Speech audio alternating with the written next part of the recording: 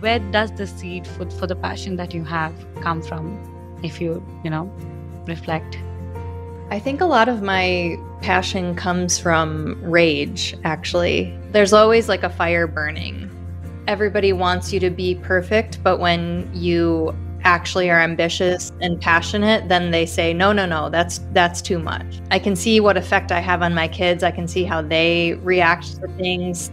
That kind of constant mirror is a gift and a curse, right? Because you really get to know what kind of person you are. I actively chose, being an artist because I wanted to live in the world as an artist. I wanted to have a world view of an artist, so I kind of had to craft that for myself.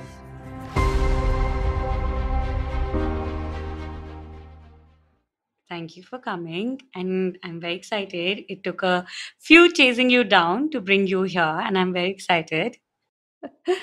I know, schedules with multiple time zones, it can be a challenge.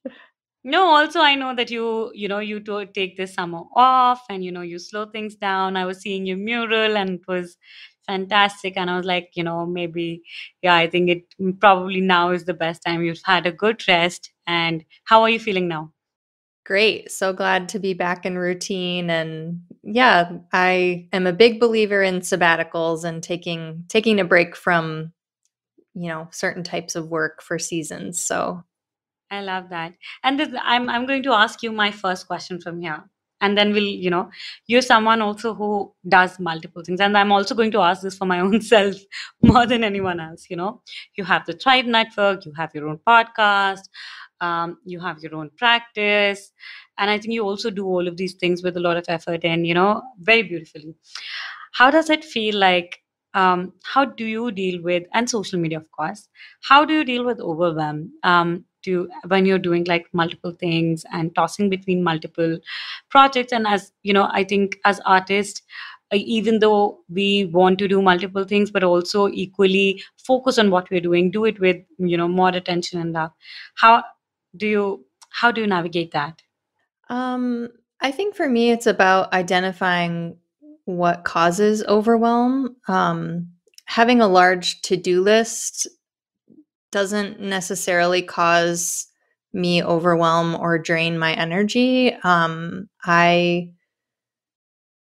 Which is not to say that I don't feel overwhelmed, but I think it's more than that, more than just having a large to-do list. One of the ways that I do feel overwhelmed is when I am often exerting myself too much. So when I'm sharing too much of my energy with others, whether that's like in community building or in conversation. And so one of the ways that I fight overwhelm is to make sure I have a couple days or even one day where I'm not really talking that much to people, just to kind of move inward and tackle some things. I think, yeah, it's less about, what I have on my plate and more about kind of evaluating my mental health and my energy levels and making sure I'm like giving myself the space that I need to move in and out of all of those projects and spaces. But you are not only all of those things, but you're also a mother. And I'm sure as a mother, you do not get any vacation. There's no leave day on that. There's not, but my kids are in school full time. So, I have from 8 to 3 basically to myself, which I've only had that schedule for a year, and so it still feels very much like a gift rather than just an expectation. So you are someone who's really passionate. Like, I think we have very similar missions, except you're a mother and I'm not yet. Um, I'm going to ask you something. This is a very raw question. You know, how did something change for you when you became a mother as an artist? Did you have, traditionally a lot of artists feel scared? Not only artists, I think in general, women, no matter where what part of the world that we live in, no matter what we're doing. But often we feel like motherhood is going to take away time. It could take away, it could bring more responsibilities, and it could become, it could, if not hold you back, but maybe slow you down. Did you have those fears while you were, when you were there? And how did you, what were your thoughts on that? Yeah, I mean, I definitely had, fears and anxieties around being a mother, but and this is a question that I often ask people that I interview on the Artist Mother podcast. But for me, my journey was a little bit different because I wouldn't call myself an artist until after I was already a mother. So that kind of the traditional sort of going to art school and going to grad school and doing all of those things, like building your career before you become a parent, that wasn't part of my story. I actually already had a kid when I went to grad school and chose to kind of be an artist and focus on visual art and painting. Um, so there wasn't quite that jarring like separation of identity for me. It was kind of already baked in the cake, if you will. Um, and which is not to say that that doesn't present its own challenges, but I've kind of always had to carve out my art career, in the midst of motherhood rather than adding it on after that identity and that foundation was established. You know, um, Before we go into it, let's also talk a little bit about the beginning of your, so that we can connect the dots. Um, how did you get into the arts, and then we'll speak about how does it feel different in both the worlds today. How did you get into the arts? What was your journey? How did you begin? Well, I think I would have gotten into the arts much earlier, but I went to a very small private school and you had to choose between music and art. They only offered those things at the same time just because of like understaffing and, underfunding. And I mean, I graduated with with a class of 36 people, so it was a very small school. Um, and so I actually remember wanting to go to, the visual art class, but all of my friends were in a choir and I liked to sing, so I chose kind of music as my path and really never thought about art again as like an option for me until I was in college and I had chosen education, elementary education, as kind of my college path and got into the classroom and found myself very unhappy and not wanting to spend every day of my life kind of around fourth graders. So at that point I had you know gained an interest in photography and was working in a coffee shop and decided to buy a camera and realized like maybe I could switch my major to something that would connect me to this like hobby or this interest rather than, this like career path that I thought I was on. So I ended up switching my major to communications because I was kind of too late. I was too close to graduation to switch to art, but I took as many art classes as I could.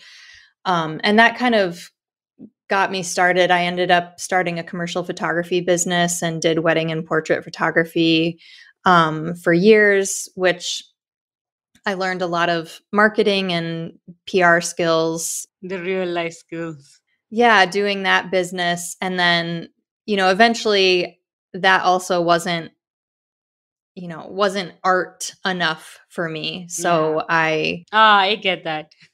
yeah, I kind of swung even further away from a traditional quote unquote career and, went back to grad school for painting.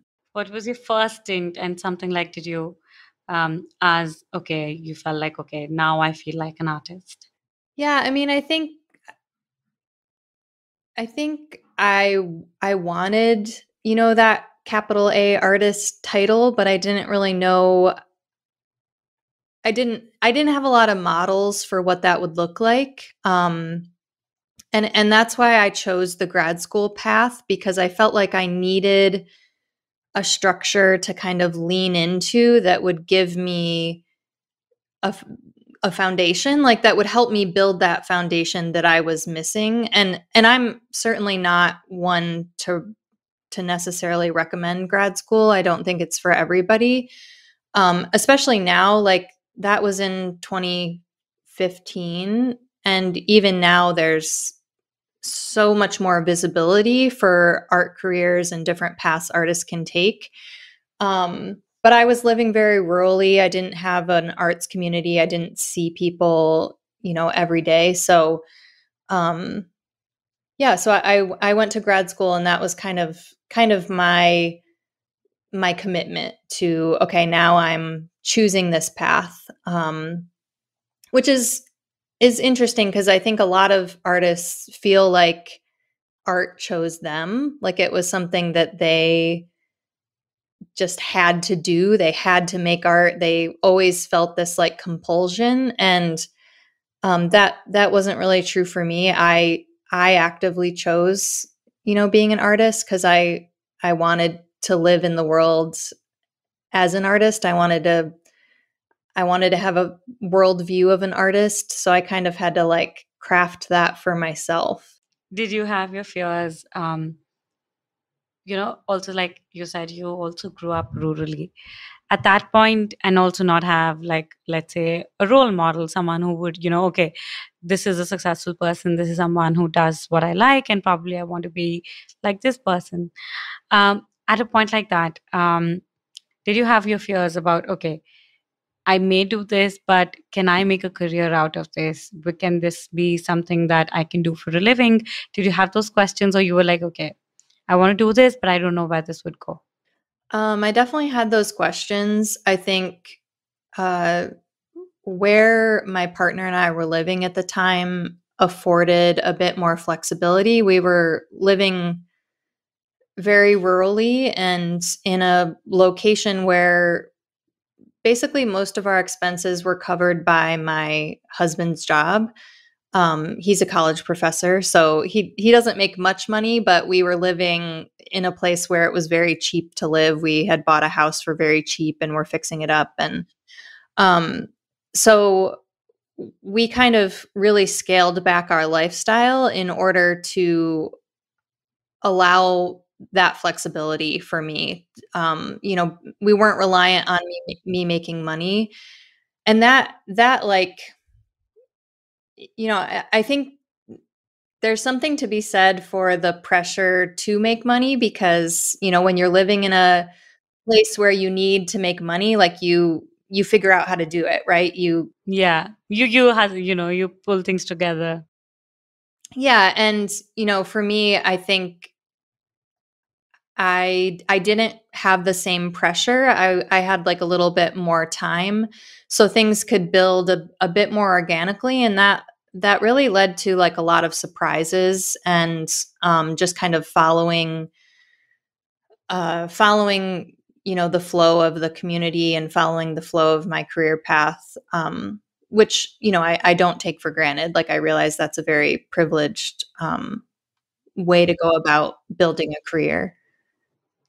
But tell me something, even at that point, were you someone who was very passionate about what you're like, not only community, I would say, but womanhood, motherhood, um, being a woman, that the female perspective, or it just, at what point I feel like, because I feel in my own experience also, I feel like growing up in a patriarchal setup, looking at how women are treated very passively also, in the society where I grew up, I think that really ingrained that thought for me. And I felt like day by day I was just building on that. I never intended to have my art or my community or anything on those lines, but it always felt something that was so true to my bones. I knew that I couldn't hold myself back. Do you think where does the seed for the passion that you have come from, if you reflect? Hmm. I was actually just referring to something related to this in a conversation with a friend last night. I think a lot of my passion comes from rage, actually. I don't know if you've heard of the Enneagram, but it's a like a personality type um, system, and yeah, and certain numbers are kind of oriented around anger and rage, and I definitely feel anger very strongly. It's like an emotion that's very easy to access for me. But I was talking with a friend last night that I think the the high side of that is that I have a lot of passion, just like It drives you. naturally. It Um, pushes you. yeah, like I just kind of am fueled. There's always like a fire burning. There's always something um, that I want to fix, something that I want to do. And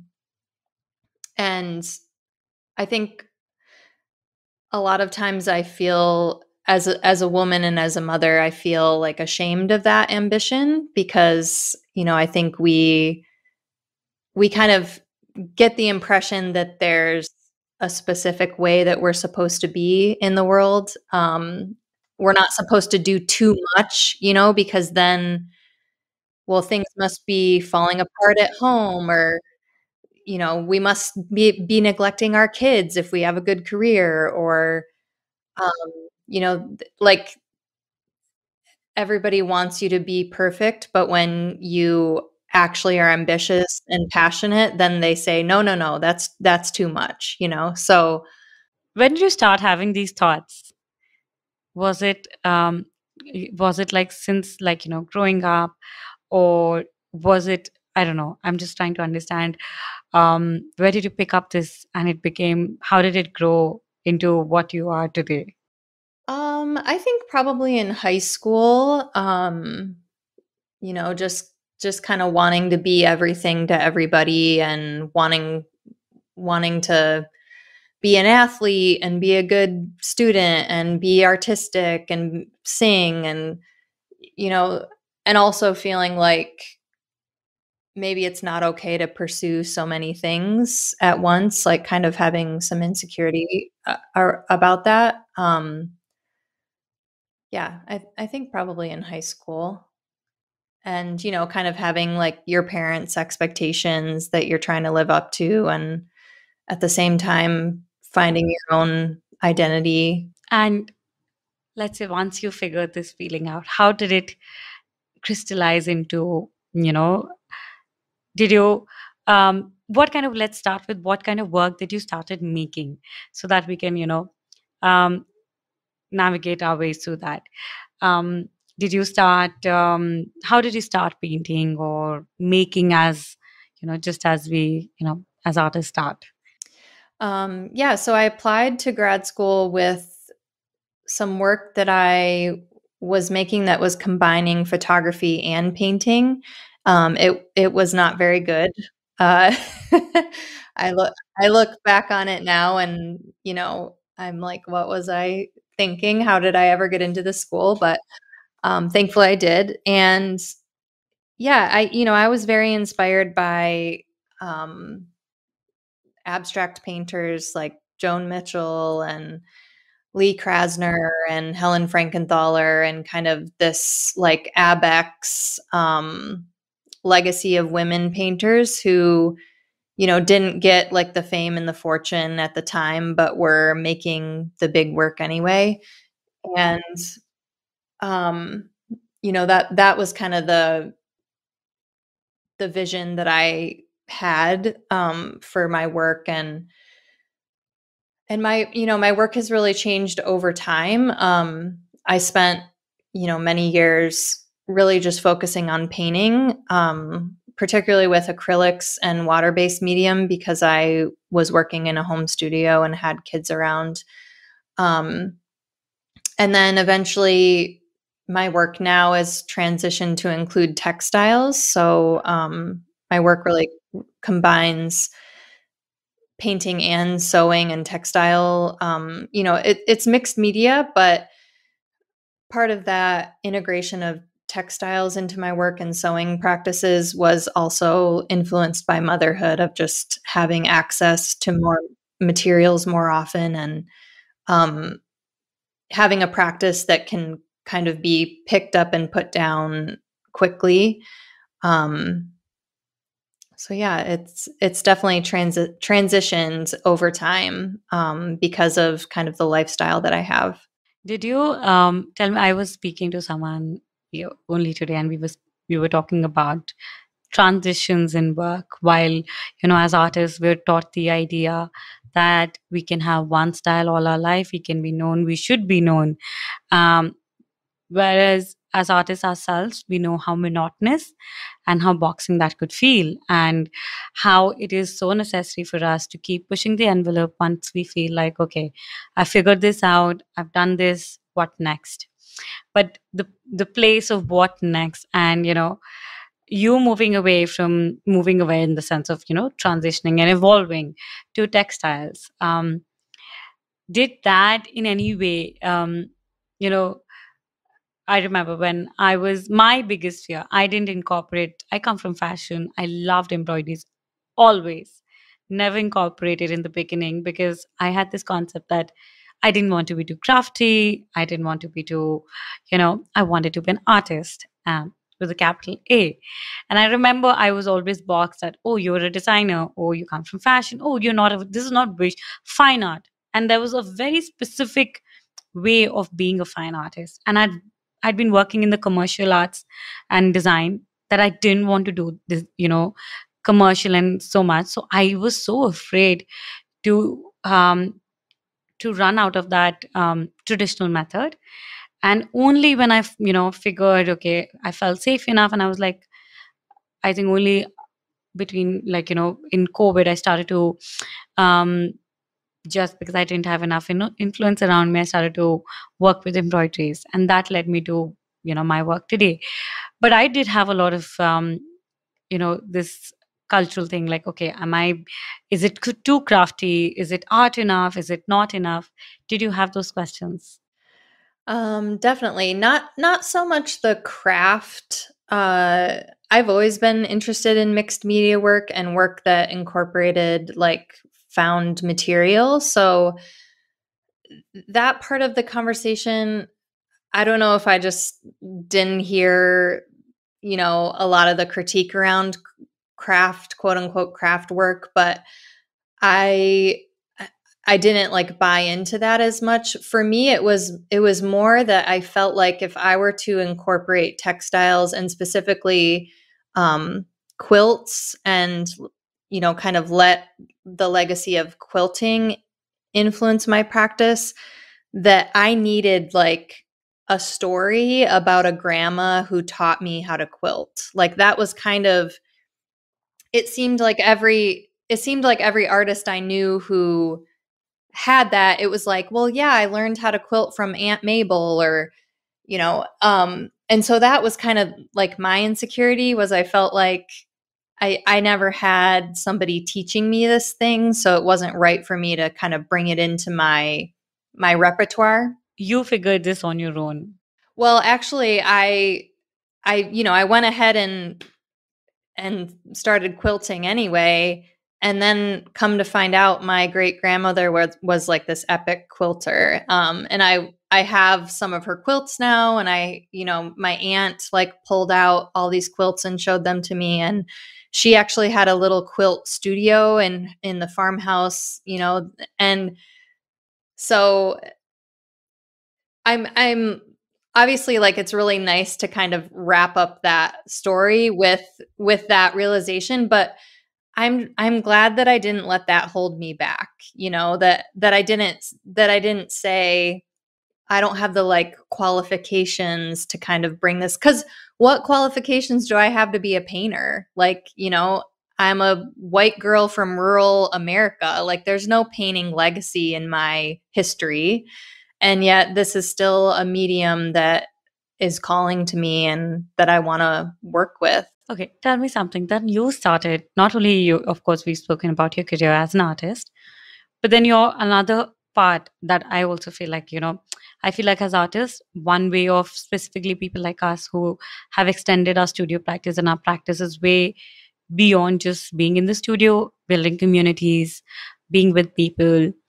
Um, at what point, first, I want to ask you what led you to create Thrive and being in a, having these because it is for sure not easy. It is very overwhelming with having children and being taking your own practice. It really needs a lot of dedication and passion. What was your driving force to start being in community and start community building and have Thrive? Well, so the Thrive Together Network is a collaboration with Jamie Smith, my business partner in Vancouver, Canada, and I'm based in the States. And Jamie and I actually combined our communities and our businesses after I had started the Artist Mother podcast and, kind of grew a community online and um, had folks who were in like programming that I was offering and different things. Um, and we made the decision to combine our communities and our businesses because I just couldn't do it on my own, and I think Jamie too, like it's very hard. I mean, this, like it's very hard to do the work of community building. And it's even harder to do that work when you're doing it alone, when it's just kind of your vision. And having a business partner is very different than just hiring people to work for you, because when you're still the only kind of Driver. It's like having a co-pilot. yeah, and I think that really frees up like mental space, Yeah. which You can lean um on to each other. You don't have to drive everything yourself and let everybody lean on to you. yeah. So I started the Artist Mother podcast back in well, I started producing the podcast in 2018. We released episodes in February of 2019. And, that was really back to this idea about just not having models and visibility, living in a rural community. I didn't know artists, and I especially didn't know artists who were parents, and I didn't know how people were making it work like day to day, not Yeah, yeah. not like questions about how do you get a gallery to notice you. Like I didn't even really care about questions like that at the time. I just wanted to know, how are you structuring your day? Like Yeah. how are you making work that is bigger and beyond just the nap time hours, like are your kids, do you have childcare? How are you paying for that childcare? Just I kind of really wanted to Yeah. know Real the life. logistics of how people were structuring their life. And so that's why I started the podcast, because I needed some questions answered. I needed to figure it out, And of course, there was hundreds of other people out there who had the same questions, who were wondering, and people even who have more established careers. I think there's still just kind of this question about, am I doing this in a way that like is bringing me joy? Is this best for my family? Like it's really good to hear how other people are doing it and either Yeah. draw inspiration from that, maybe make tweaks to your own practice and process. And I think also knowing sense of belongingness. I think even if we're all our unique ways, just knowing that, okay, I remember like I don't know, I was very alone, and a lot of things that I thought at that point that I was messed up, that I didn't know enough or I wasn't doing enough. And quickly when I started to speak to people and realize, okay, this is just not a me problem. This is generalized and I'm not alone. And somebody's gone through this and maybe I will find my own way. But just knowing that, okay, what I'm experiencing is a collective experience, I think really helped me. Yeah, that visibility, that sharing stories, and that podcasting specifically can provide, I think is just priceless. Yeah. Okay. So tell me something. Okay, this is a tricky one. I really want to hear your thoughts about this though. You've done the other way. You became a mother and then you led and created your career path as an artist. What do you think was your biggest strength? What did really help you on this path in this process, being a mother and choosing to be an artist, then on the contrary to, let's say, vice versa? I think, I didn't have to go through a big transition, kind of giving up 8-hour days in the studio. Like I never had that. So So you feel you made your own plan as per around your children since the beginning. yeah, that integration was already there. So my career, it really has I have the expectation that my career will sort of always be flexible. I don't have like a rigidity to my practice that I think other artists have, particularly artists who, were trained kind of in old school ways of being methods. So I don't have as much like dismantling of all of those rules around being an artist to do. I think that's a pretty big strength, there's kind of always been this like rogue way that I've gone about this because that's all I had to work with. And also, I think getting crafty. I think once you don't know the rules and you are like, okay, I get to figure this out on my own. So you never know if you're doing right or wrong. You just know you're doing, as long as you're doing something, I think that's like, okay, at least I'm taking one step. At least I'm doing something, if not the right thing. Yeah, so I guess like adaptability maybe is kind of the strength that we're talking about, and resilience, like just always I'm always going to make the work even if it takes me longer than I thought, or if I have to change the method kind of thing. Yeah, that's a good question. I like that. Good positive way to spin it. And what do you think was um, the hardest part for you navigating um, the difficult part of this process? I think, you know, speaking very vulnerably, I think feeling like I, you know, I think the number one thing that helps artists grow their career is time, right? Putting the time in. And I think for me, I've seen a bit of a slower evolution with my work because not for lack of wanting, but I haven't I don't have 40 hours a week to put into my practice.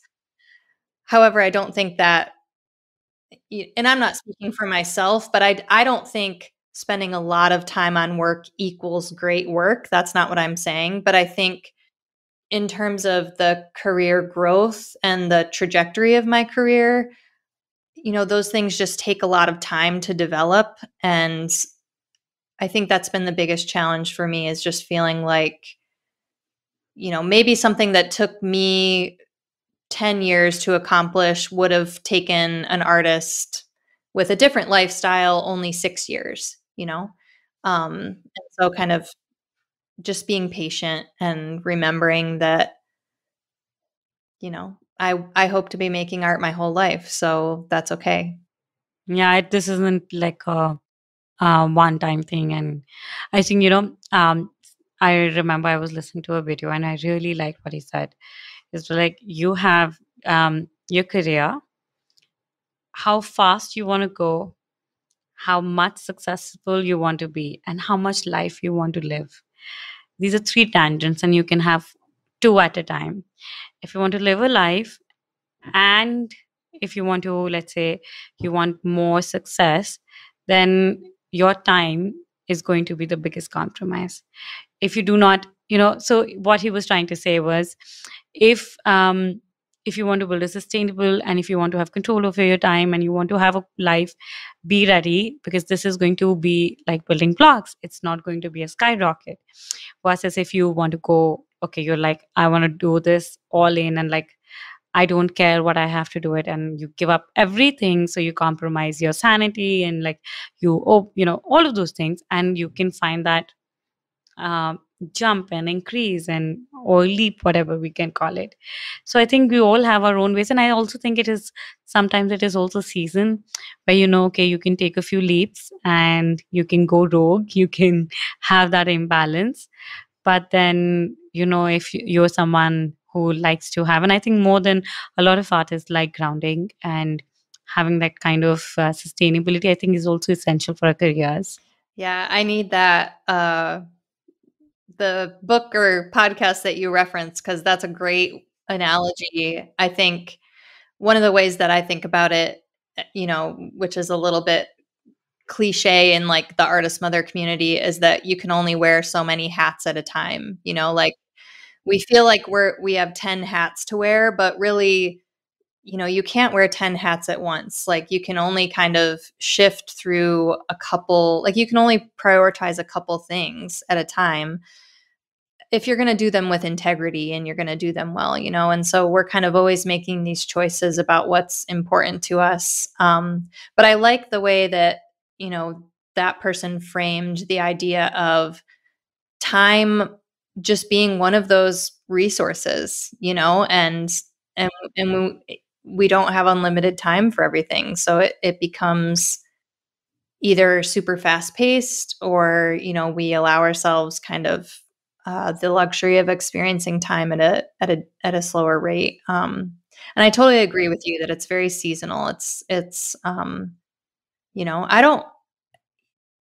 don't want to go all out all the time. That's why I take sabbatical, and why I don't answer emails like on the weekends. And I want to like have these spaces in my life where I'm kind of moving in and out of modes of being. How now you're not like an early mother. I mean, you have your own experience. How do you think all these years of motherhood, has that impacted you as an artist, and also as someone, who's so passionate about building a community that is centered around bringing mothers, women, you know all of us together? I think your kids really offer you a good mirror of yourself. So, better or worse, I think th- I've I think through motherhood, I've really come to know myself in ways that before I had kids, I don't think I always really understood, like how I was showing up in the world. And I feel like because I can see what effect I have on my kids. I can see how they react to things. That kind of constant mirror is a gift and a curse, right? Because you really get to know what kind of person you are. Um, which I think has helped in community building, because community building is it requires a lot of energy and a lot of attention, and um, a lot of work. And yeah, I think just like understanding my limits has been really helpful in that. I love that. I think that's a really good point. It's scary too, though. I don't have kids, but in the past 2 years, we have two children in the house. I have a nephew and a niece, and I spend a lot of my time. And I think something that having being around kids and loving kids and having kids in your life also makes you, um, I think, another skill set, or I think the advantage I feel personally is, you become really conscious of your choices, in the sense of, it's, I think, if you're really taking away time from that, it really needs to mean something, and you're not really, I think, um, just doing things for the sake of doing. You really need to know that, okay, if I'm going to do this, I really need a reason, in the sense of, that this, you're very conscious of your choices, I think. And I think that also brings around that awareness about, okay, who you are, does this really matter to me, and things like that. Yeah, that's a great point, and I totally agree that I want my kids to like see me happy and enjoying my life and putting my passions to use in things that I really care about too. Like I want them to know that like you don't have to have a job just to have a job. Like you know, you'd probably do at certain stages of your life, but you can also um you can also figure out ways to spend your time because you just love something and you want to do it. I want them to know that that's okay, and to see me spending my time and energy on things that bring me joy and are valuable to me. um but yeah, like you said, again, I was just having a conversation with somebody this week about how there's just only so much time in the day, and when you have kids around, you can't you can't do everything that you're passionate about. Like, you're kind of always making compromises, and so if you really want to be an artist, like, that has to be one of the higher priorities on your Yeah, list. yeah. And tell me something. I've heard this around with a lot of mothers, and I think, how much are your kids involved in, let's say, in your creative practice? Did you in the beginning had that pressure, in the sense of, okay, um, you know, should you bring the studio kids in the studio? Do they have to be participative, or are they today? How did you navigate that? It worked really well when I just had one kid, but I have all these pictures of my oldest in the studio with me, and he also was just a different kid than my other two. He was very independent and, you know, good just with a book and a place to sit. So he had a lot of patience for my studio time and my practice. I think, as soon as there were more than one kid One, hanging it became a around, gang. like it was like, no, this is not possible. And I really admire parents who make work like with their children, and not necessarily like I'm letting my kids paint on my canvas, but more conceptually, like kind of using, rituals and routines and um, conversations that they're having within their home to kind of inspire their artwork. Like, I think that is really interesting and beautiful.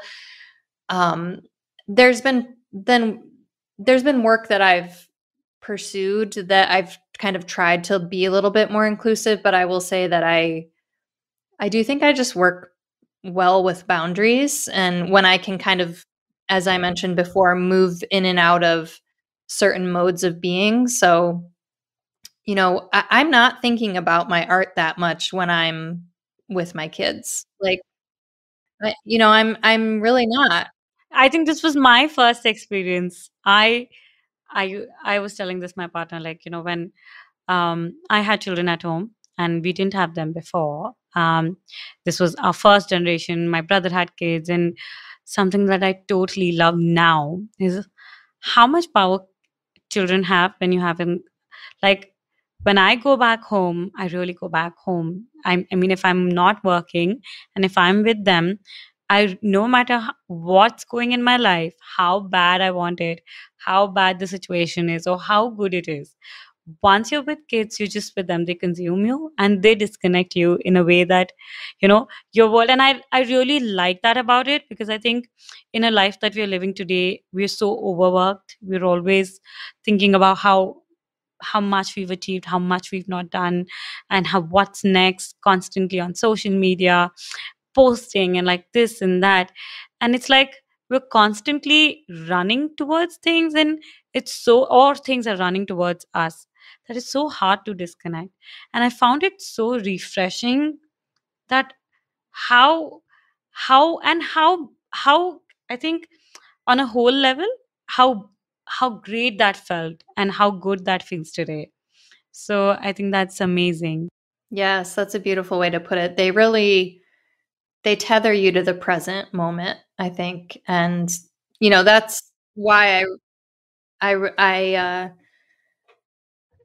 really try to be off my phone as much as possible when I'm with my kids, because that gift of presence is so rare. Like, I don't get it in other places in my life. So that's a great reminder. Good. Do your children understand what you do? Do they understand um you know their mother is an artist? Do they understand? I think it's one of the privileges. I feel like children who grow around creative mothers or parents, I think it's a blessing. I had my mom. She wasn't as per creative in the sense of, as an artist, but she was very creative. And I think a lot of my own influence comes from her on how crafty and how creative she was. So how do your children react to that? Yeah, I mean, I think it's very normal to them. I think the harder thing to describe is like, well, I run a network of online people and they all come, like it's more the like virtual aspect of, kind of community building they don't quite understand, which is funny because that's easier to explain to adults. Like, I think, adults who are not in the art world, they're very like they understand, oh, you have a podcast much more easily than like, oh, you like make things and like do you sell them? And I'm like, well, no, not always. And they're like, but then what do you do with it? Like that kind of whereas my kids really understand, oh, you made something cool. That's great. So it's kind of reversed. It's interesting. Oh my God, this was so amazing, Kaylin. Thank you so much for your time. I really, really enjoyed talking to you. But one last thing before I let you go, please take this space and can you tell us how can we support you? Where can we find your work? How can we know more about Thrive, Artist Mother podcast, and anything that you want to share with us? Anything, any new project that also you are working on? Yeah, thank you for asking, and you're a great interviewer. This was a wonderful conversation. Thank I you. think, yeah, if you're like kind of looking for that visibility of being an artist and caregiver, definitely tune into the other Artist Mother podcast. It's available, and I'm we release like 2 to 3 episodes a month, so we're still pretty consistent with publishing. I also have another podcast that I co-host with Jamie called the Thriving Artist Podcast, and that is like 10 to 15 minute short little episodes, really just about a topic, kind of a practical tip, or like how to plan out your week or how to have a closing routine in the studio. So definitely give that a listen if you want kind of more just like art advice or inspiration. And yeah, the Thrive Together Network is kind of the virtual community that we run, and we always have something new going on there. It's a great place to plug into. We'll be really wrapping up, the year and kind of doing our big push for planning in 2024. So I think like the biggest thing our community offers, other than connecting with, hundreds of artists, is Jamie and I offer planning tools for artists. So we have, a calendar and kind of goal setting activities and all this stuff that can really help you get organized in the studio and plan for the year ahead. So that's kind of where my brain is at, even though it's only September. I'm like, you know, I'm like, oh my God, 2024. Oh, is it already here? it's coming up. And then my art practice, I actually had a lot of shows early this year. So the rest of the year, I just get to be in the studio, and I don't really have deadlines until 2024. So I'm really looking Enjoying forward that to time, having taking that some, time. yeah, just some slower time in there. Yes. Perfect. Thank you so much. It was so nice talking to you, and I really appreciate your time. And I hope to see you soon again. Thank you, Charuka. It was so great to talk to you.